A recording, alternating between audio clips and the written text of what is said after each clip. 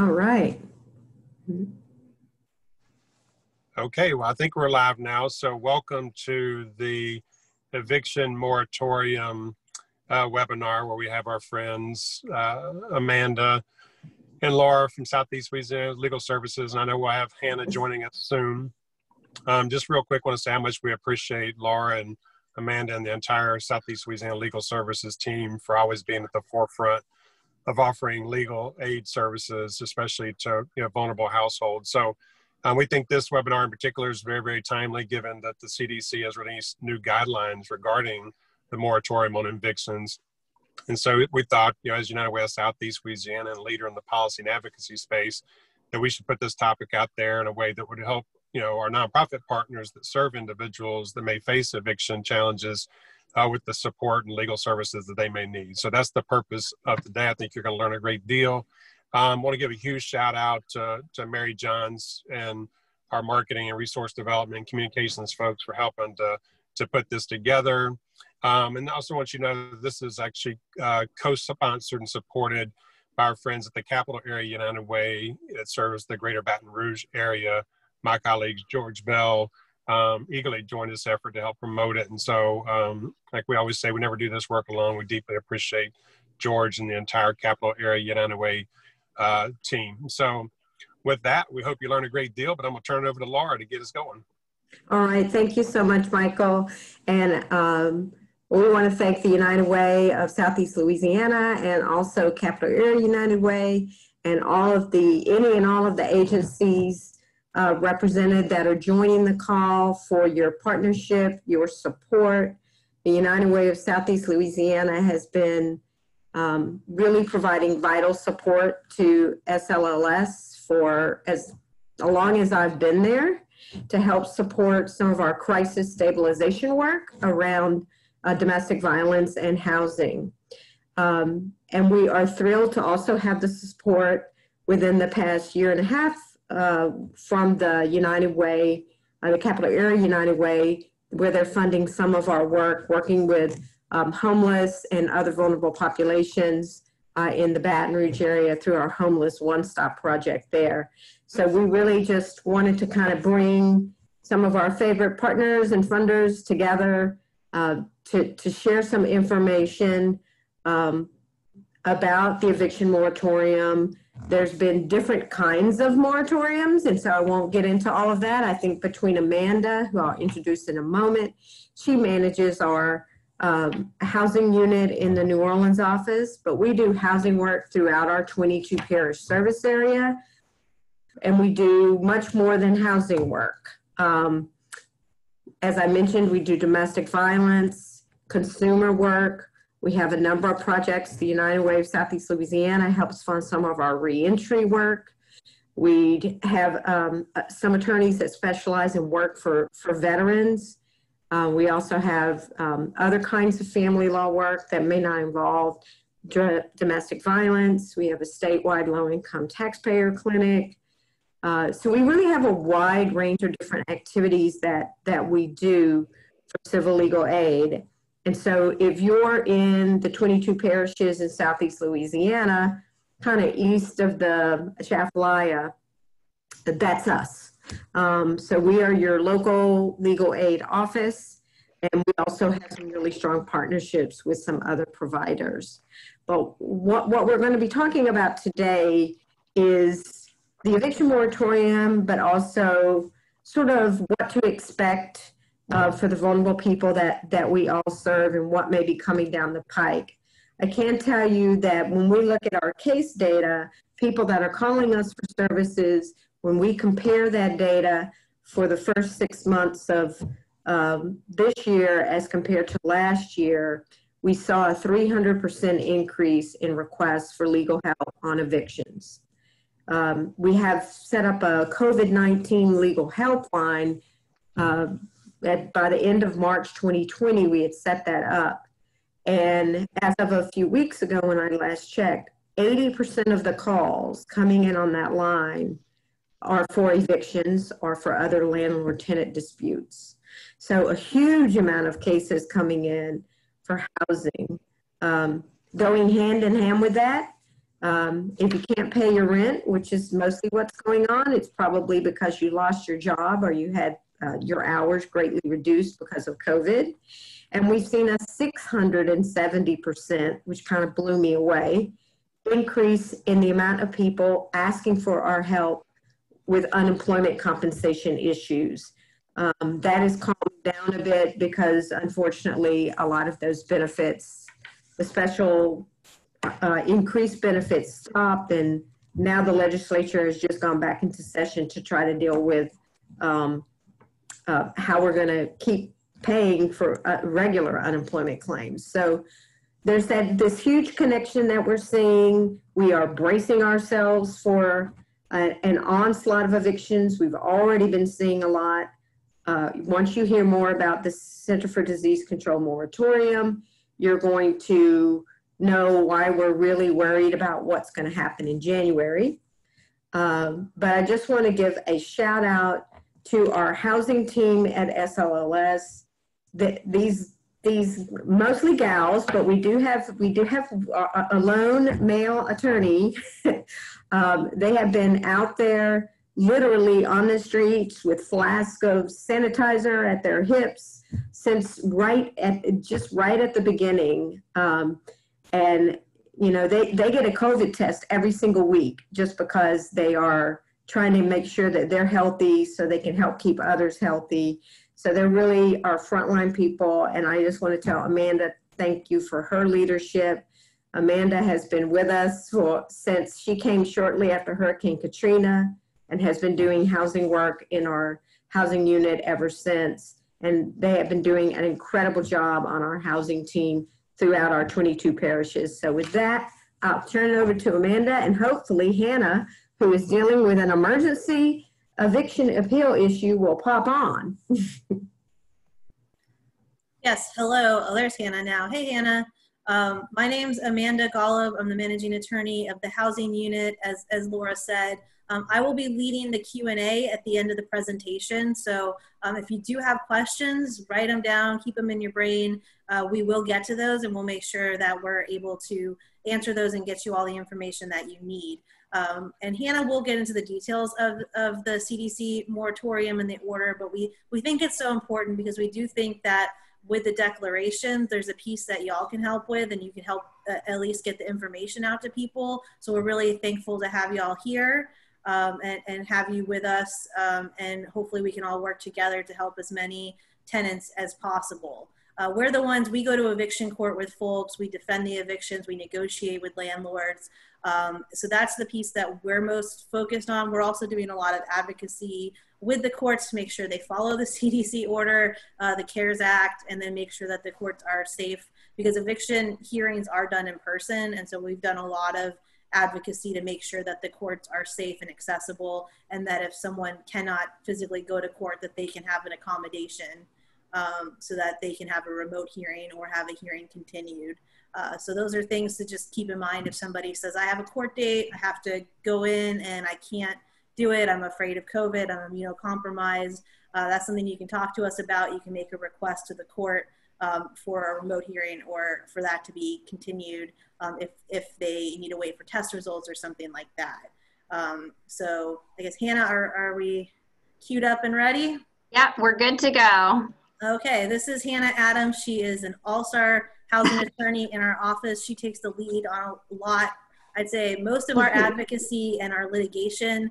We're really trying to not just defend tenants and defend evictions, but proactively support changes in the ways that the courts are accessed and the ways that evictions are handled, and in just getting information to y'all, to caseworkers, to judges, to courts, to do the best we can to make sure that we are preventing as much homelessness as possible. So with that, I will turn it over to Hannah Adams. Hey everyone, and thank you so much for inviting us to speak with you today. I'm really excited to share some important information for caseworkers on the general state of evictions and the CDC moratorium specifically. So I have a PowerPoint. I'm gonna attempt to share my screen here. Hold on one moment. Okay, where'd it go?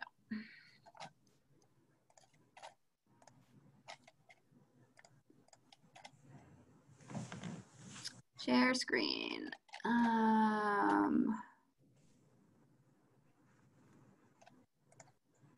Sorry, I'm still trying to figure this out.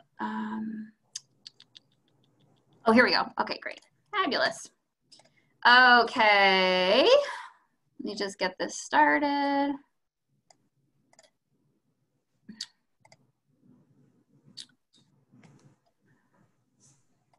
There we go. Okay, great.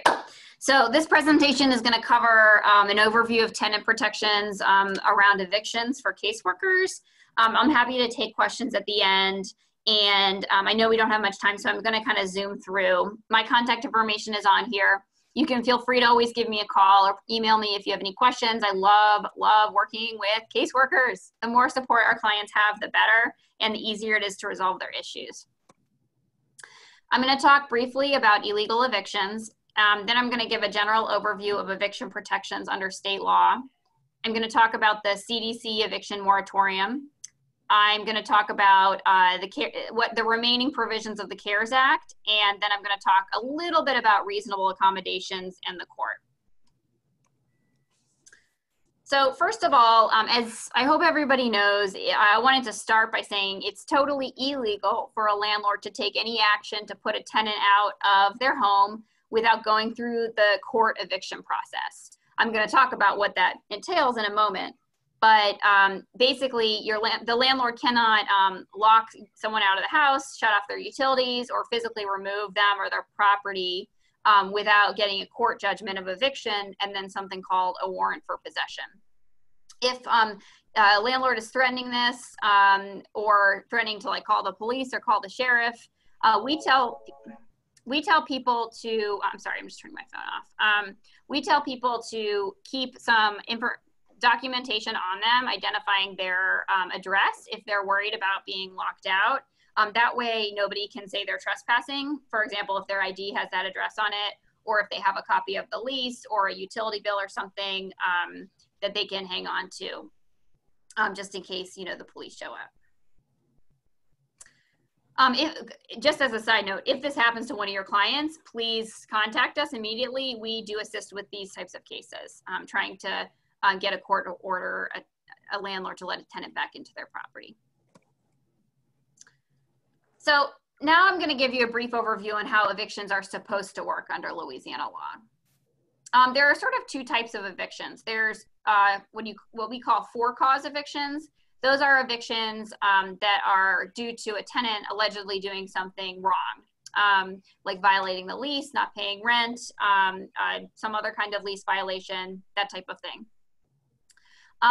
The way that these evictions start is with a 5-day notice to vacate.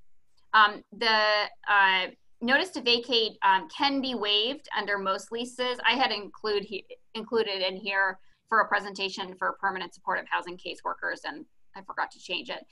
For some federally subsidized tenants, that notice cannot be waived. So for example, if you have a client who's on the Section 8 program, most clients that live in permanent supportive housing, those programs require minimum notice, so the 5-day notice cannot be waived in the lease. For anyone just renting on the private market, a lot of leases in our area contain a clause called a waiver of notice, and that clause states that the landlord can go straight to court. They don't need to file this notice first. The notice does not include weekends or holidays, and it can just be tacked to the tenant's door. And really the only requirement is it has to say the reason for eviction. The next step is, the next step is the rule for possession. That is the petition that's actually filed in court to evict. And that has to contain the same reason for eviction as the notice to vacate. It is also tacked on the door, and it contains the date and time and location of the court hearing that will be held on the case. The law requires that everyone have their day in court. So basically, a judge gets to decide whether the eviction is valid or not. So nobody gets to be put out before they have their day in court. Following being served with the rule for possession, a tenant will have an opportunity to go to a hearing or trial. It is very helpful to have an attorney when you go to court for an eviction hearing. So please do feel free to refer your clients to us or just call us if you have any questions about your clients. And then after court, a tenant can be given as little as 24 hours to move after court if the judgment is rendered in favor of the landlord.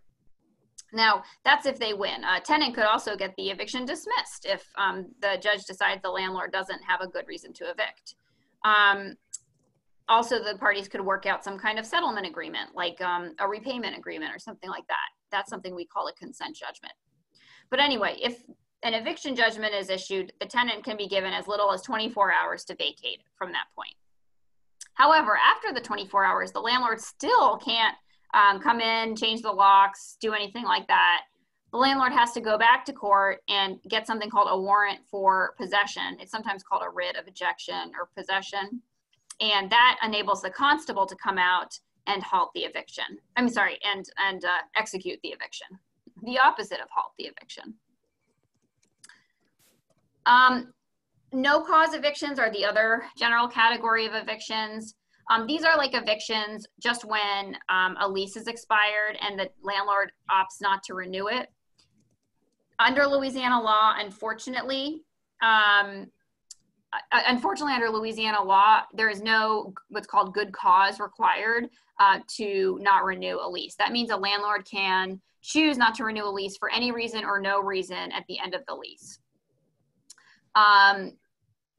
There is an exception for some housing subsidy programs. For example, if you have a tenant that rents in a tax credit property, the program is called Low Income Housing Tax Credit or LIHTC. They probably have like below market rent. That program does require good cause to not renew a lease. And some other types of housing subsidy programs do as well. If you have questions about this, contact our office and we can look at your specific client and the program they rent in. For a lease non-renewal, 10 days notice before the end of the month is required to terminate a month-to-month lease unless the lease says otherwise. And 30 days notice is generally required to terminate a year lease. And this is 10 days before the end of the month and 30 days before the end of the year. It's not just any random 10 days or 30 days. Okay, so this brings us to the CDC eviction moratorium. So as I'm sure you've heard, there is a new moratorium on evictions. It feels like the rules around evictions change every day these days, and it is a little complicated to understand where we are. So I'm gonna do my best to kind of situate you. As of September 4th, a new temporary ban on evictions was put in place by the Centers for Disease Control and Prevention, and it's in place through December 31st, 2020. This moratorium applies to certain evictions for certain reasons, including evictions for non-payment of rent. And it applies to all types of landlords and properties, both subsidized and unsubsidized. So way back when we were primarily talking about the CARES Act eviction moratorium, you'll remember that we were talking about what kind of mortgage does the landlord have and do they participate in a federal subsidy program? None of that matters here. This applies to all landlords, all properties. However, it does not apply to all tenants. It applies to tenants who qualify as covered persons. And so let's talk about what that means. So a covered person under the order, and this is just the language from the order, a person is covered under the order if they give their landlord a declaration under penalty of perjury stating the following. They've used their best efforts to gain available government assistance for rent or housing. They expect to make less than $99,000 a year. We're not required to report income in 2019 or received a stimulus check. Those are just 3 ways of determining that somebody is lower income. 3, that they're unable to make full rent payments because of a loss of income or extraordinary out-of-pocket medical expenses. They're using their best efforts to make timely partial payments, and that eviction would likely render the individual homeless, meaning they would have to double up with family or friends or live in like a congregate shelter setting. So again, the order doesn't require that the tenant necessarily like prove each one of these things to the landlord. It just requires that they give the declaration that is under penalty of perjury. Now, it's under penalty of perjury, meaning it is a crime to sign it if the items in the declaration are not true for that person. And it could be prosecuted. All adult members of the household have to fill this out. And I actually link here to the suggested declaration that we've drafted. And here's a picture of it, actually. So our version gives instructions both to landlords and tenants. The order says that, both landlords and tenants are subject to criminal penalties for violation. So a tenant needs to be sure that everything is true in the declaration before signing it. And a landlord may not take any action to remove or cause the removal of the person after receiving the declaration, or they might be subject to criminal penalties. So this could include giving a notice to vacate, filing a petition for eviction, or filing a warrant for possession. Or even, in my opinion, changing the locks. They can't do any of that after receiving the declaration. The problem is, it's dependent on the threat of, the federal prosecutors prosecuting them. So it's, we'll have to see how much clout that has ultimately. But yes, technically there are criminal penalties for violating. So we're encouraging people, get these in, sooner rather than later, because as soon as you give your landlord this, then it becomes essentially a crime for them to try to evict you. Although enforcement, again, is going to be challenging. So there, like I said, the first page, we added a certificate of service. We are heavily encouraging people to text or email or send by certified mail this declaration, because you need some kind of documentation of transmission. Texting is probably the easiest thing. Hand delivery is also okay, but a landlord can always deny that they received it. And because the really important thing here is, did you give it to your landlord? We think it's particularly important that you be able to document giving it to your landlord. The second page contains the different requirements of the declaration. And it also notes that, the rent is still due. It's not canceled or anything by this declaration. And in fact, a landlord can still charge late fees, if somebody doesn't pay. And then come January 1st, all of that rent is due and somebody can be evicted for this. So, it really is important that tenants try to make payments, not only because otherwise they're going to have a huge debt in January, but also because under this order, you are required to make partial payments to the extent that you're able to after your non-discretionary expenses. So, a couple notes here. So there are people who will not qualify for this protection. If you have a client whose sole income is SSI, they did not lose any income due to the virus, and they didn't, and they haven't had any out-of-pocket medical expenses, they may not qualify. However, you can get creative here. The language is broad. So if they, I'm trying to think of an example. So if they, normally had a lot of that SSI income to pay for rent, but because of the virus, they suddenly had to pay, a lot more money to get Ubers everywhere because they can't take the bus because they're medically vulnerable. Let's say that. So, instead of taking the bus everywhere, they're taking Ubers everywhere because it's medically safer for them.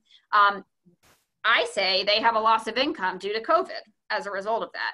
So, it's not perjury to, that's certainly not perjury because it's true. So I guess what I'm saying is the language of the order is broad, and so we should read it broadly. If somebody does not provide the declaration, then they're not covered by the order. So, a big question has come up as to whether judges or landlords, for that matter, can, question tenants, ask for proof of these things. We say no, they can't, but let's be real. The judges are going to ask questions, and tenants need to be prepared to answer those questions. So we recommend that tenants keep a written documentation of every attempt they've made to gain assistance. On Monday, I called the church. They said, we're out of money. On Tuesday, I applied online for the city program. I haven't heard anything yet. On Wednesday, I called the state. They said they're out of money. I mean, it's going to be depressing, but you have to be able to show that you made the effort. And then number two, I would recommend that anyone who is able to pay any rent, make basically a monthly, actually everyone should do this, make sort of like a monthly budget showing your non-discretionary expenses, like your utilities, your food, things like that. Things that you can't avoid paying, medical expenses, transportation, and then whatever amount is left over, that's the amount that needs to be paid as rent. And if your landlord won't accept partial payments, even if it's $100, even if it's $20, then the tenant should get a money order, you know, with the date they tried to pay, and keep it somewhere safe so that someday if they end up in court, they can bring the money orders and show it to a judge. And the judge will be able to see that they've attempted to make partial payments in accordance with the order. So those are a couple of recommendations that we have in terms of just sort of protecting, you know, tenants need to keep some documentation, even though we don't think it should be required. We know it's going to come up, so better safe than sorry. Under the order, tenants can still be evicted for engaging in criminal activity on the property, threatening the health or safety of other residents, damaging or posing an immediate or significant risk of damage to property, violating any building code, health ordinance, or similar regulation related to health or safety, or violating any other lease requirement other than payment of rent. So this is important. This list does not include straight lease non-renewal for no reason. However, we are seeing a lot of judges argue that failure to move essentially after receiving a notice of non-renewal is a lease violation. I disagree with that, and we're prepared to take the right case up to the Court of Appeals. But right now, we just don't have any more guidance from the federal government. So long story short, we think that it protects against what we call no cause lease non-renewals, but a lot of judges disagree with that. So we're gonna kind of just have to see how it goes.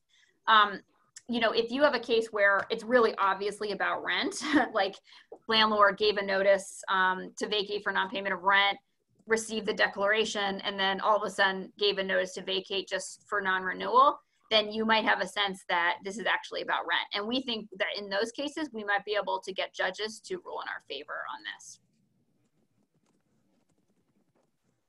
Yeah, this is what we were just talking about. This is kind of the ambiguity in the law. And it really is a problem because we have so many tenants here in New Orleans and across the state who are in month-to-month leases. That's what Louisiana law says happens to a year lease after the first year. It becomes month-to-month. We looked up census data and saw that something like 65% of New Orleans renters have been living in their house for over a year. So by that rule, you know, we're looking at probably half of renters are month-to-month.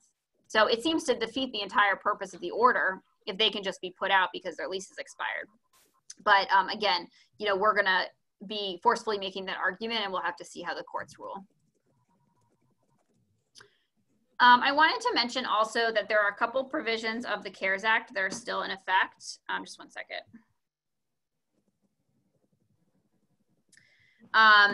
The CARES Act, as you might remember, is the large stimulus law that was passed by Congress back in March. It was effective on March 27th. A lot of this law, you might remember, it had a sort of robust moratorium on evictions for certain types of properties. And that moratorium on evictions expired at the end of July. However, there are a couple of provisions that are still in effect that I want to just remind people of. A reminder first that to be a covered property under this law, you have to be at a property that participates in a federal housing subsidy program or that has a federally backed mortgage. So I'm not going to go into the nitty-gritty here, but basically, even if there's one subsidized tenant at that property, the whole property is going to be covered. And basically, again, I won't go through this in too much detail, but all of the big HUD housing programs, Department of Agriculture housing programs, the tax credit program through the Treasury Department, they're all going to be covered. The rural housing voucher program is covered. And the other category of properties that's covered is those that have a federally backed mortgage. So that's going to be your FHA mortgages, USDA, that's the Department of Agriculture, the VA, and then any mortgage purchased or owned by Fannie Mae or Freddie Mac. So again, I don't want to confuse us here. under the CDC order, where the declaration is required, that applies to all properties. None of this matters for that. All properties, I don't care what kind of subsidy, what kind of mortgage, doesn't matter. This is just for the limited protections that still exist under the CARES Act, which is the earlier law that contained a largely expired moratorium. So the part that is still in effect, number one, is that the law required a 30-day notice from covered properties to evict tenants, definitely for non-payment of rent, possibly for other reasons. So that provision doesn't have an end date or a sunset date. So we argue it's still in effect. So covered properties, again, properties with federally backed mortgages and that participate in federal subsidy programs, they have to provide a 30-day notice of eviction for non-payment of rent, to make it simple. You know, we don't see people doing that. They seem to have forgotten about this law. So if you have an issue with that, if somebody gets a 5-day notice to vacate and they're at a federally subsidized property, I would recommend that you, you know, contact an attorney. And then the other kind of obscure provision of the CARES Act that's still in effect is that multifamily properties with federally backed mortgages in forbearance, meaning they temporarily don't have to make their mortgage payments, they cannot evict or charge late fees during the forbearance period. So it's a little tricky to figure out, like, is your property covered or not? There are some online resources. Give us a call if you have a concern about this and we can look it up for you. But basically, I'll actually show you in a moment. There's an online resource that you can try to look up the property. And then the last thing I kind of wanted to talk about, and then I'll take you on a quick online tour of a couple of resources, is reasonable accommodation. So we have a lot of very medically vulnerable shared clients right now, people with asthma, diabetes, heart disease, other comorbid health conditions that make them more vulnerable to COVID-19, to serious illness if infected with COVID-19. And these people should not have to physically come to court if that is dangerous for their health. So we did a lot of advocacy early on with some other organizations, and we were successful in getting established reasonable accommodation policies at most of our area courts. Really, they're required statewide. The ADA, or Americans with Disabilities Act, it requires that people with disabilities receive essentially special treatment, and that exceptions to normal rules and policies be made for them if they need that because of their disability. So that means that if a person with a comorbid health condition needs a video hearing because they can't safely come to court, the court must provide it. So anyone served with an eviction in New Orleans and in some other parishes should receive a documentation explaining how to request a remote hearing or other type of accommodation. And if they don't receive that paperwork, you can still request it and should request it. It's the right of a person with disability, similar to how a person who speaks American Sign Language is entitled to a sign language interpreter. A person who cannot physically attend court due to health conditions is entitled to a video hearing or other type of accommodation. It's important to request these as soon as possible after receiving service, after being served with, with notice of the hearing. I'm going to show you some online resources, but first I just wanted to share our contact information. My contact information is at the top. I'm always happy to talk, answer questions, brainstorm solutions to issues your clients might be facing. And then in addition, we have a couple of hotlines I want to share. We have a COVID-19 hotline for all types of COVID-19 related legal issues. That would include unemployment issues, food stamps, really anything else related to the virus.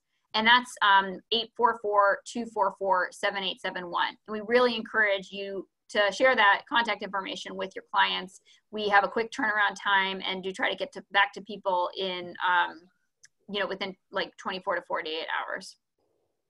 And then if you are serving clients in the Metro New Orleans area, so New Orleans, Jefferson, St. Bernard, Plaquemines, St. Tammany, St. Charles parishes, we do have a what is essentially a housing unit hotline just for this area. And that's the 529-1000 number, extension 223. We encourage people to call that number and leave a message. And we have attorneys all day long checking that voicemail, and we try to get people call back the same day or the next day.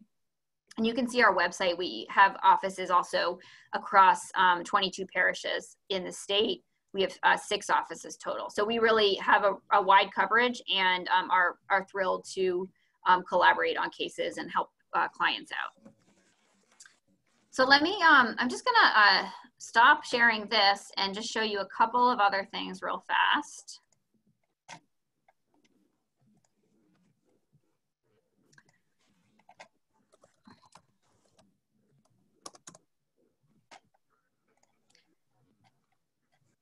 Okay, I'm gonna share my screen again. I wanted to share with you, what I'm showing you now for those of you in New Orleans is our local court website. I wanted to show you where you can request an accommodation for a tenant if somebody cannot come to court physically because of a disability. If you go up to the top of the page, you'll see Americans with Disabilities Act accommodations.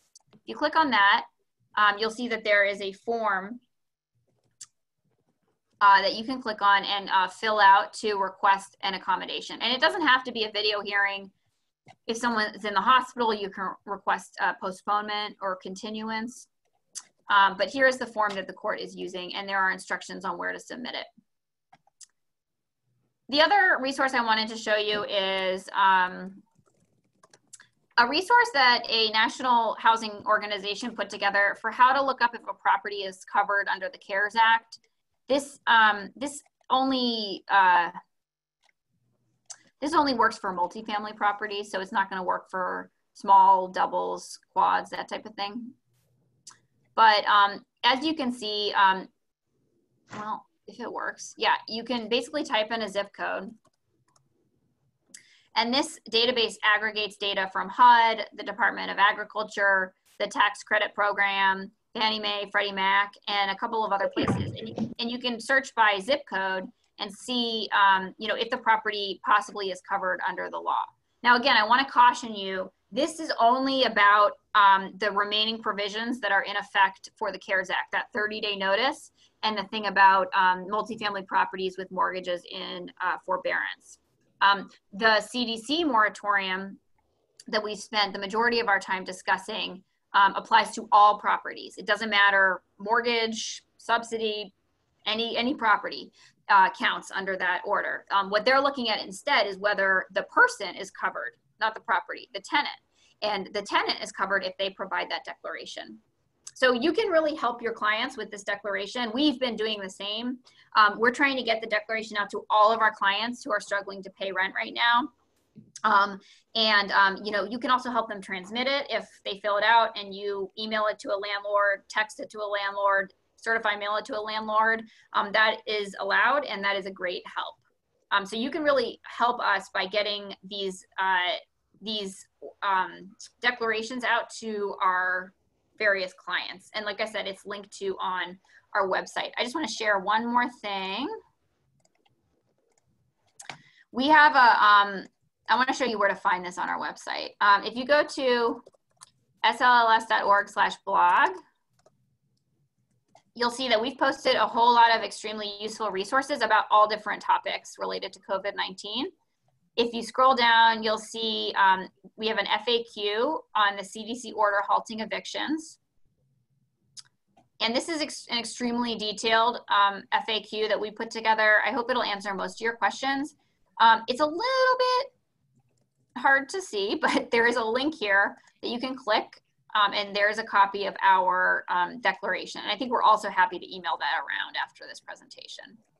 And again, this is not the same declaration that everyone is using. We're suggesting using this one because we think it has clearer instructions for both parties and because it contains this certificate of service piece at the bottom, which we think is useful and important.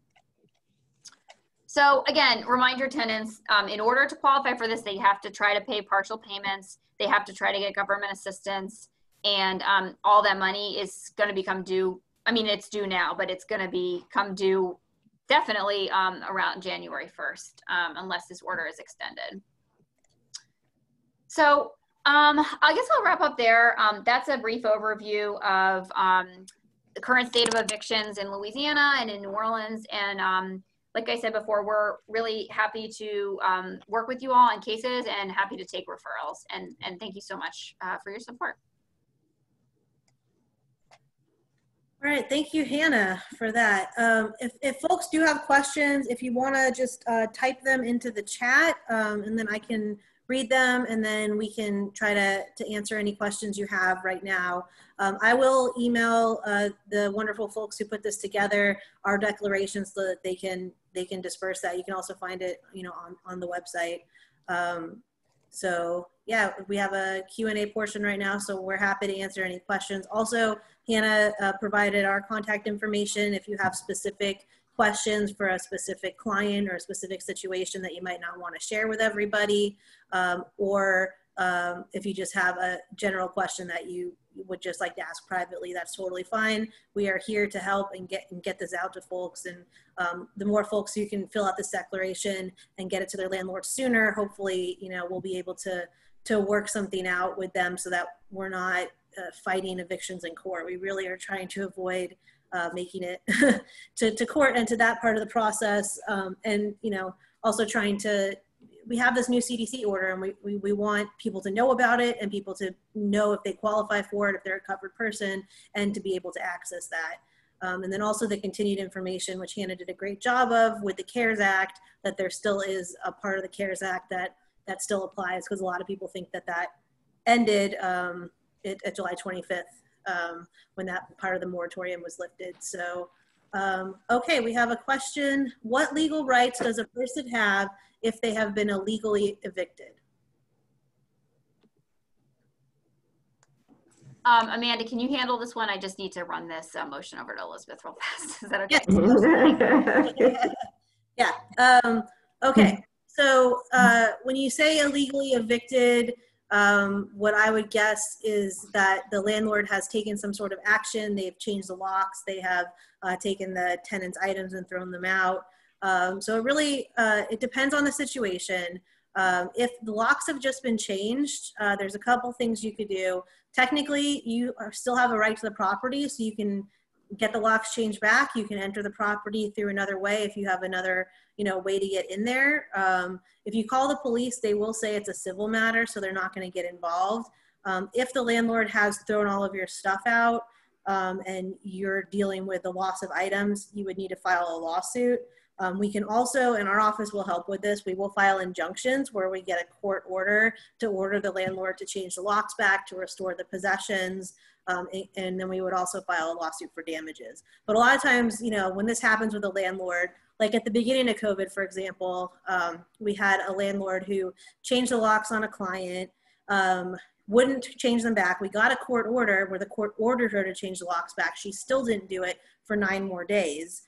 So now we won a petition of damages against her, and she was held in contempt of court because she violated a court order.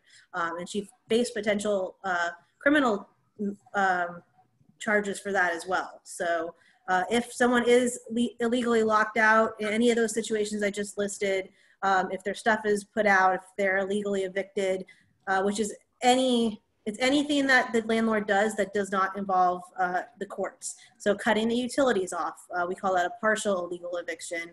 A lot of landlords, I mean, honestly, right now, because of the moratorium, they're not able to evict in the same way they were before.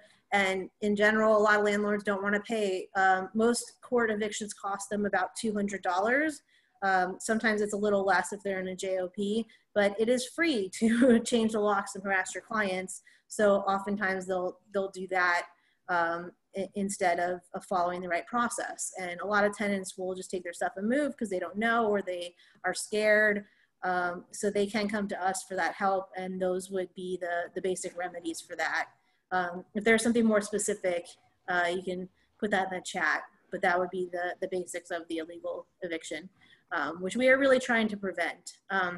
So what is the best way to refer clients?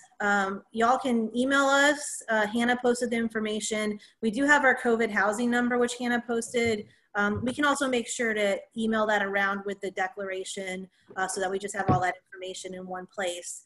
But that would be the best way, is to call the COVID housing line. If you have an emergency, state that in the message, this is an emergency, so that we can make sure to get to that right away. We are getting a lot of calls, and we are calling everybody back within a day. But if it's an emergency, we can call them back right away. You can also contact Hannah or myself directly, and we'll make sure to provide that information. I'm back. Sorry about that. Well, I've answered the 2 questions we have. I guess you did such a good job that folks don't have any other clarifications, which is great. Like we said, the order, the CDC order it's just, once you break it down, it is pretty straightforward, and it's just a matter of people accessing that information. So if we don't have any other questions, Michael, are we turning this back over to you? Yes, ma'am. Okay, well, assuming there are no more questions, let me just take a minute to thank Hannah, Amanda, and Laura once again. And I know the entire team over at Southeast Louisiana Legal Services that's working on important issues like this. I found the information myself to be extremely helpful, and so I hope others did as well. And of course, if you have any questions after this webinar, please let us know or share those with Southeast Louisiana Legal Services, and I'm sure they'll be glad to answer them. But we think this is such important work with so many struggling families right now, managing so many different challenges. Addressing issues around eviction are just one more thing to worry about. I did see a message pop up in the chat real quick. Let me look at it because I'm on my phone. Okay, there you go. Yeah. Can we share the slides? Absolutely. We'll make sure we work with Laura and her team to get the slides out to you. But if there are no more questions, once again, Laura, Hannah, Amanda, we appreciate all you do. And I hope everybody out there stays well. Y'all have a great day. Thank you. So much. Bye-bye. Thanks for having us. Bye-bye. Thank you.